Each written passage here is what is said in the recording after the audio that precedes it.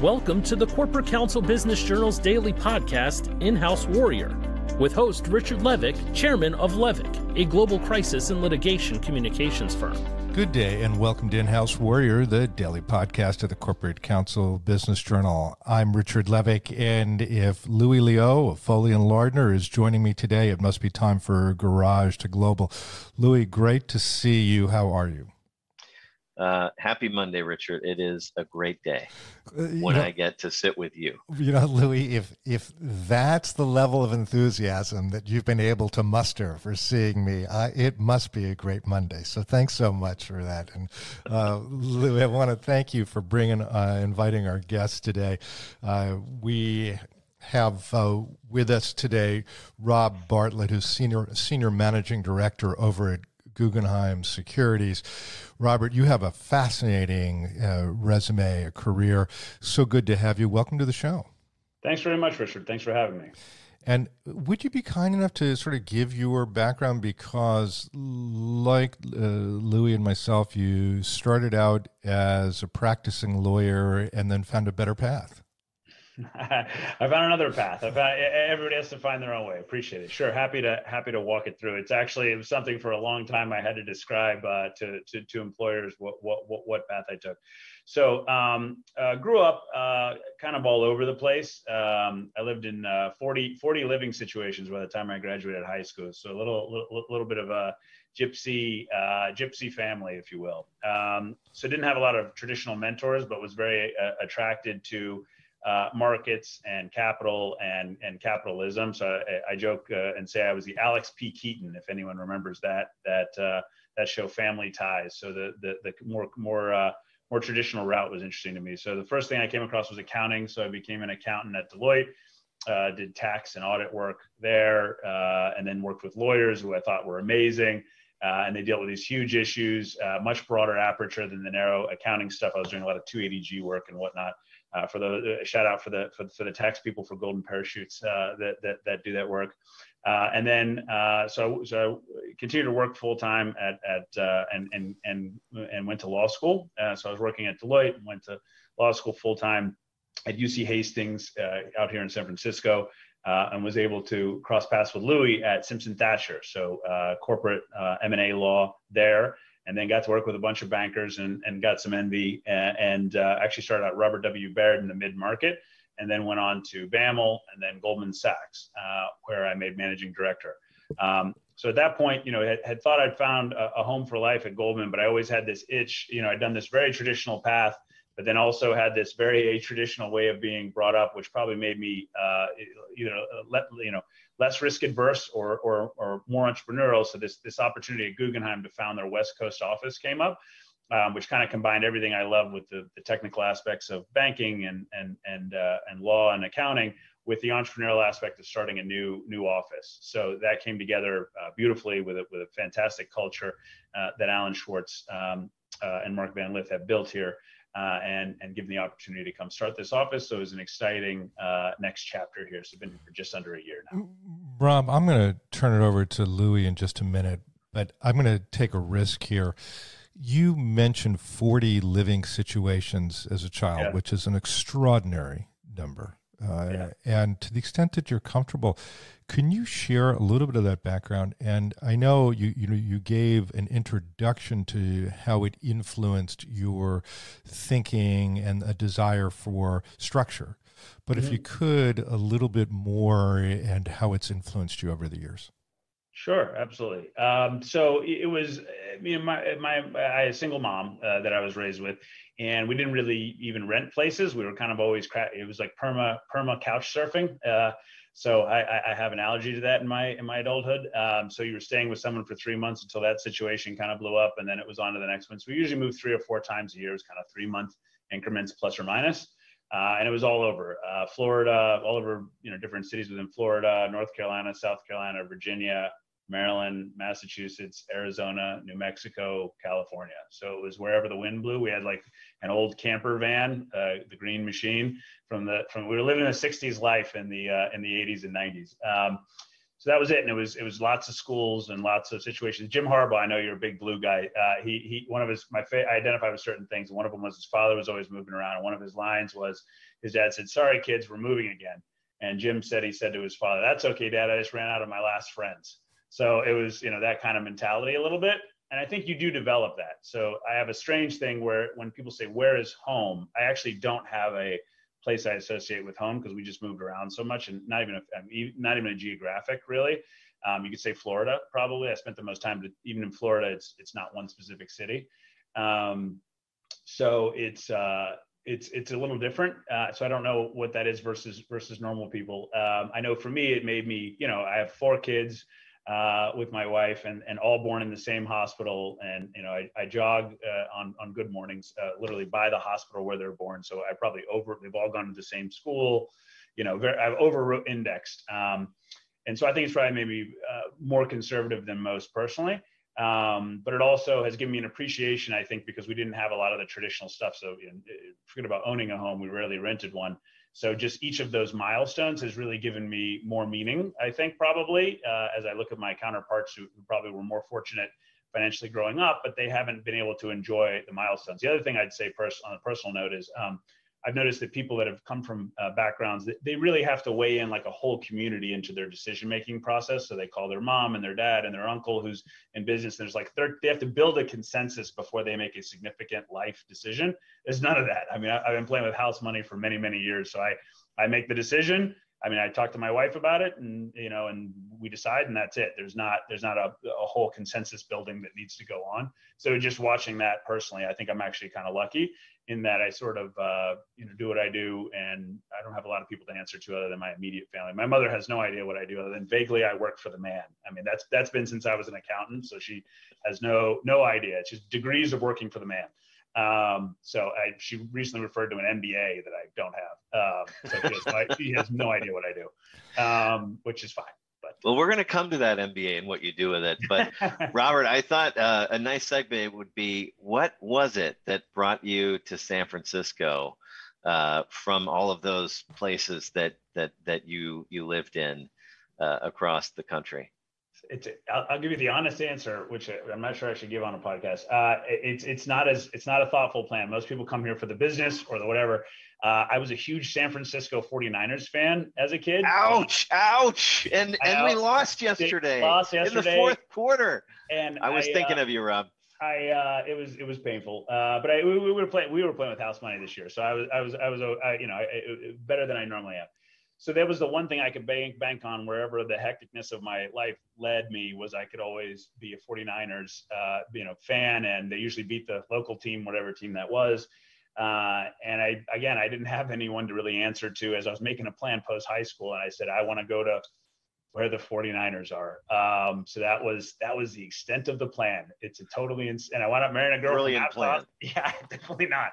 But it wound up working out in spite of it. But that was the extent of it.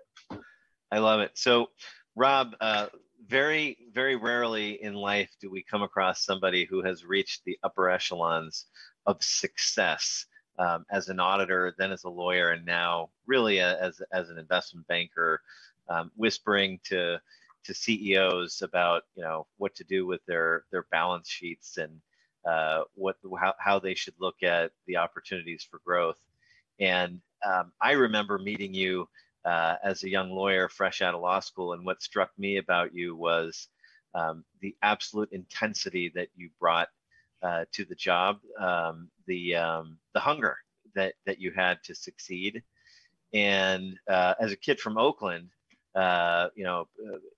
being the imposter in a white shoe Wall Street law firm, I totally identified with it, and I have admired it for many years, and have the privilege of working with you from time to time in our current lives. And so I thought it was one of the many moves that you made that I thought was exceptional was you had just made managing director at Goldman Sachs. Mm-hmm. And then bam, you're out of there to start Guggenheim. Tell me about that. What a gutsy decision. And by the way, 1 year in looks like a very smart one. given the success you've had at Guggenheim.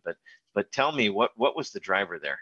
Yeah, absolutely. And thanks. And Louis, I always from the beginning felt a connection with you and admired how you treated people, how you worked, how you approached it, that you live by example, you work by example, and set that out with how you manage folks. And it was a tremendous amount of respect. So appreciate the kind words. Yeah, so Guggenheim was an interesting one. Most people coming from Goldman become CFOs usually. After I quit, my boss actually became CFO of Instacart, and his boss also made a similar move.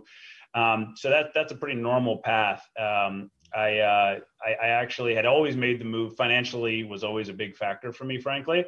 And I got an offer to become CFO of a public company. And I was doing the work, and I've developed a kind of a group of mentors that I use to chat with on big life decisions, because I don't have the kind of normal connections. And one of them pointed out that I don't have to make this decision entirely financially. I should really do what I really want to do, which is really kind of hit me. I had never really thought of it that way. I was always kind of, next rung. And what I wanted to do was be a banker. I really enjoy it, and I enjoy the advocacy. I enjoy coming up with creative solutions for our clients, and willing them across the finish line, and being a partner. But I also wanted to have kind of more of an entrepreneurial role where I could bring and build a team. Goldman's pretty well built and pretty well established, so that skill set's not as needed there. But I had a pretty long list of criteria. So I wanted to be able to work on really large transformative transactions still, and leverage that. I wanted a super collaborative culture. And I wanted a place so I could work on all the biggest stuff, and have an entrepreneurial ability to really build something, kind of against all odds, in the Valley against the Goldman Sachs and the Morgan Stanleys and the Catalysts. And then had a really great collaborative culture, because I've worked at Fortune 100 best places to work, and I've worked at Fortune 100 worst places to work, and also remain nameless, but it makes a really big difference in the day-to-day. So as I ran it through all the screens, really only Guggenheim fit that criteria. And so if it hadn't worked out here, I'd probably be a CFO somewhere, or still at Goldman, but I wouldn't have gone to another bank. So this one just was a rare kind of perfect Venn diagram of everything I was looking for. And so you started the local office here in the Silicon Valley of a East Coast Midwest investment bank with a very white shoe name. What was it like to hire in the middle of the Great Resignation? And tell me about the ramp up of team. Yeah, really challenging. So this is the hardest market to hire that I've been a part of, which is great from a labor perspective. Folks have lots of options. Also, I think we got a little bit of a historic advantage in the Bay Area, because it's so beautiful with so much to do, and in a pandemic where everyone's working from home, that doesn't bring much leverage. So I think that was super challenging. So the kind of key positions around me, I could all hire from my past life, from not Goldman, but I've had enough stops professionally that I was able to bring super high caliber folks from other stops. So that was helpful that they'd all work with me. And then it was actually, you mentioned the grit kind of factor. That's my number one factor for hiring, because I found it's hard to predict success. But if someone has a lot of grit, a lot of desire, a lot of intensity, gosh, that usually translates. They'll kind of figure it out. So kind of trying to screen for that where you can't meet people in person as best you can. And the idea that we said is, if it takes us a lot longer to hire, that's okay.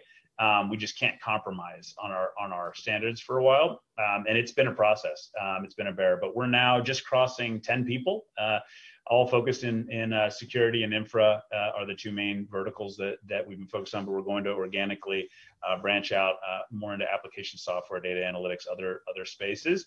But we've tried to hold it, because I think that culture is just kind of everything. If the culture works and everyone's rowing in the same direction. I remember at Simpson back in the day, one of the most impressive things was everyone's paid the same. It's lockstep.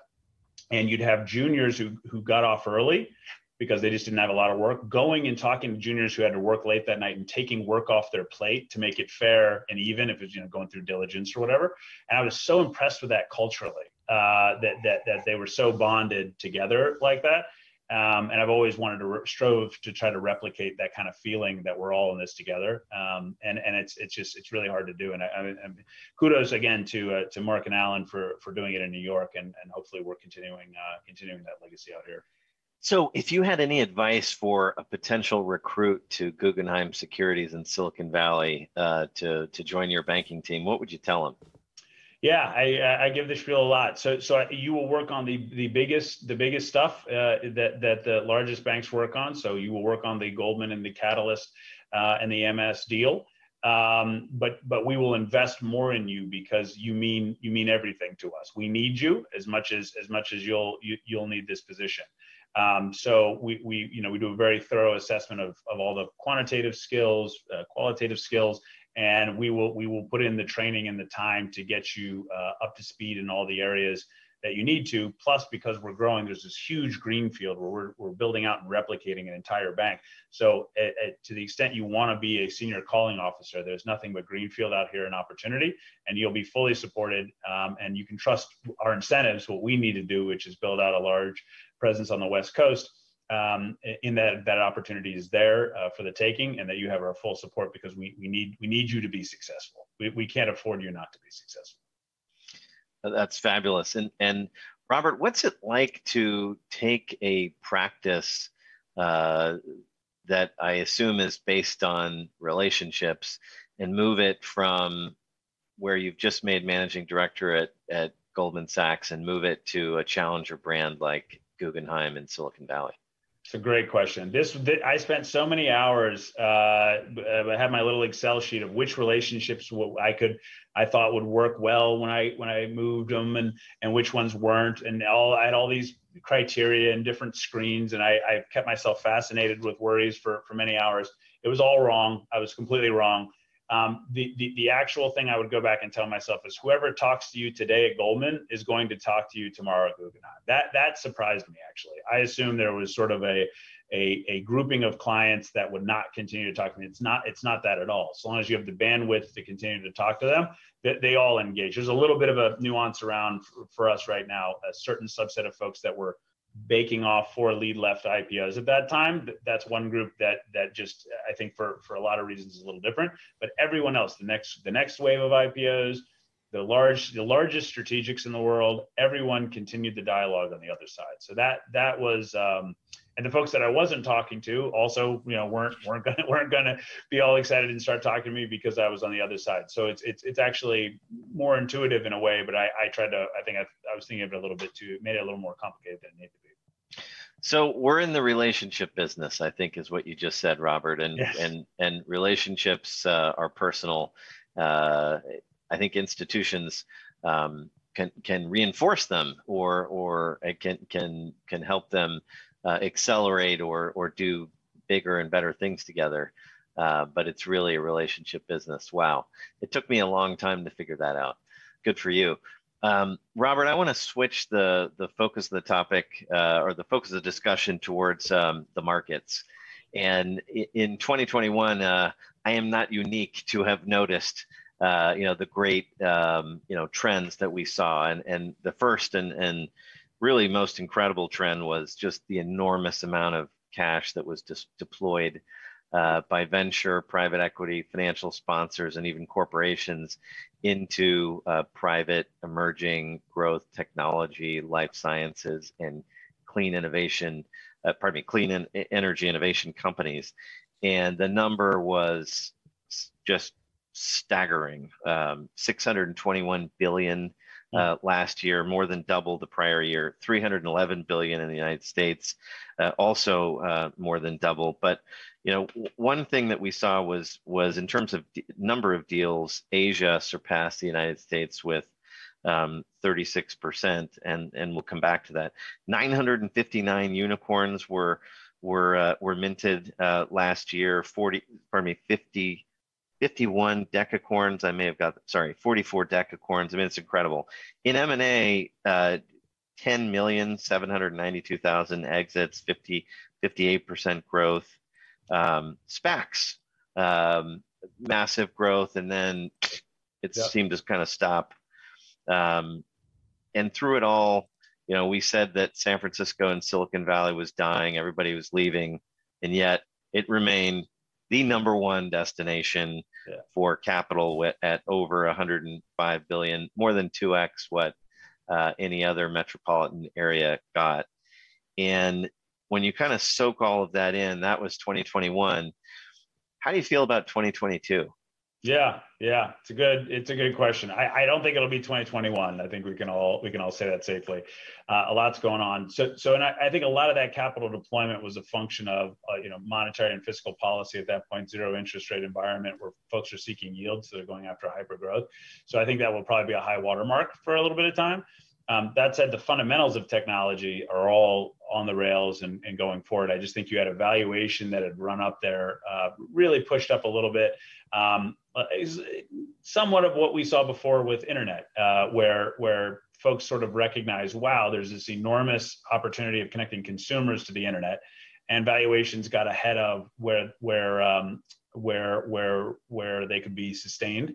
And then in this run up, it felt like this is kind of like connecting enterprises to the internet, if you will, this software run up. And again, the difference being several differences, but these are all very good, very real businesses. It's just that the valuation probably got a little bit higher than it's sustainable. That said, it also feels a bit oversold here.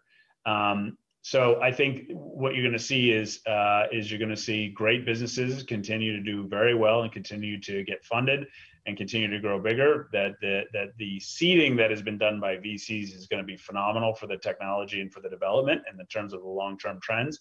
Valuations are hard to predict, but definitely feels like profitability as a factor. When path to profitability. And some of those other factors, efficiency around sales and marketing, that we're going to see a little bit more rigor around some of that would be my prediction. All great trends. And I definitely am a huge believer long-term in the Valley. I think, the death of the Valley has been pronounced more times than any of us can count. It's a boom or bust area. This definitely doesn't feel anywhere near a bust. Feels like at the end of last year, it just felt unsustainably busy. And that now with the kind of the pause in IPOs, the pause in SPACs, which we'll double click on, it's actually a good time for folks to just kind of finish what's on their plate and markets to stabilize. And I expect we'll have a busier second half of the year than we will a first half of the year is my guess for 2020. In-House Warrior, hosted by Richard Levick, Chairman and CEO of Levick, an international crisis and public affairs communications company, is a daily podcast at the crossroads of law, business, and politics. It is brought to you by the Corporate Counsel Business Journal, an essential read for in-house counsel. Compro, providing intelligence, events, and expert opinions in corporate and integral business communications. AirAsia's Red Beat Academy, a one-stop tech leadership and innovation academy aimed at supercharging the digital economy within the Asian region. A couple of themes that I wanted to touch on that you mentioned. 55% of the deals last year were in seed. And I think that bodes really well for venture in 2022, because those companies that raise seed typically raise scaling capital pretty soon thereafter, at least if they're successful. The other trend was that 1 out of every $5 in venture went to fintech, and we've seen this explosion in decentralized applications on the internet. What Andreessen Horowitz has coined the term Web3. And so I'm pretty excited about that. But let's face it, Rob, we started the year and the markets just kind of went poof. Yeah. And we saw the IPO window slam shut. We saw the SPAC window, get more and more tortuous. And we've seen valuations of public companies really take a hit. I think at one point we saw a 15% correction in the market. And obviously that gives a lot of pause. How do you advise CEOs in this market in how they're looking at navigating some sort of an exit, whether it's an IPO exit that they're looking for, or going public writ large, or a trade sale, printing their exit pass and selling to either a private equity sponsor or corporation? How do you ask them to look at the market with you in 2022, given what's happened? Great question. Look, I think the North Star is always what's best for the long-term interests of the business, which is, nice to say, but also quite true in these moments, because it can be very difficult. Is there another leg down to this market? Does this go sideways for a while? Where do valuations season so that people are comfortable? I think that'll all work itself out. But the key is kind of the North Star of the business. So I think on the margins, again, I don't think there's any reason to overreact at this point, but like sales and marketing efficiency, really taking a look at that and making sure that incremental spend, that you're not paying $A+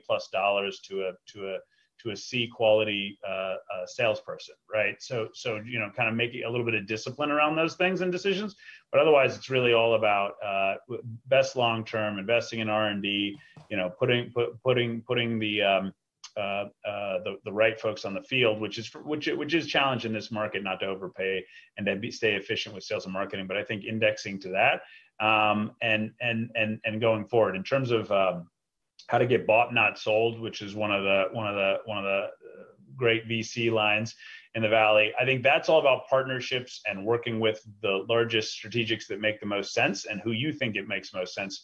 Kind of painting a path for them by finding go-to-market partnerships and things you can do along those ways. So there's a lot of things that can be done even in a down market to seed a great exit later on. And again, I just think instead of optimizing or really focused on valuation, really just going back to basic business of what makes most sense from a product and a sales motion perspective, and really what is best for you in the long term, and building a bully. I think if there's going to be a pause, it's in these things where you see someone raise money and then 2 quarters later, 3 quarters later, they're raising at 50% or 100% up. I think that was something we'd only seen in the last couple of years and hadn't seen recently. So just normal when you're making your financial plan, normal capital deployment, that you're going to raise again every 18 months or whatever it is, as opposed to every 6 or 9 months. So just longer windows. Let me ask you a question, Rob, as we get close to closing here. You and I and Louis talked a little bit about this pre-show, and that is, there seems to be almost this high school-like level of the market. That is, crypto becomes really popular for a while, and then we're seeing a flattening out of that right now, extraordinary volatility. SPACs you mentioned already, and they're incredibly popular for about a year. What's that all about? That sort of lemmings approach to the markets? Yeah, no, that's it's quite a question. So I'd say it's a little bit fact specific, but generally, if you zoom out, the way I think about it is, people have correctly often identified a major need in the market, a major opportunity in the market, and then too many folks run after that same opportunity, causing the valuation to far exceed what can actually be sustainably achieved. And then there's a correction back.